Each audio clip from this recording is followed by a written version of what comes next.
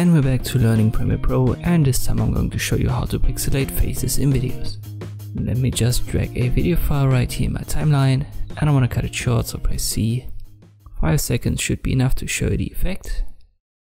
Now you want to go to Effects and type in Mosaic. Just drag and drop it on your video file. If you can't find these menus, go to Window, Effect Controls and Effects.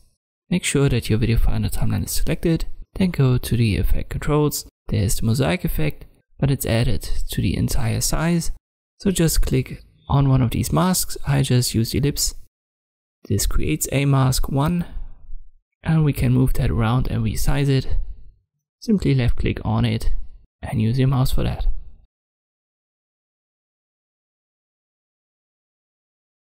Let us readjust the pixels. We can adjust it here horizontally and vertically. 35 and 20 should be fine for this size. We can also add a feather. Don't go too high, around 50 should be fine. But you can see it stays in place.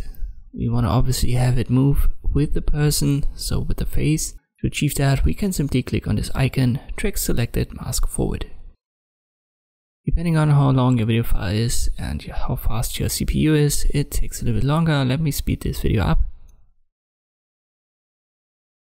And you can see now our pixelated area, so the mask that we've created moves with the face of the person, and it actually does a very good job.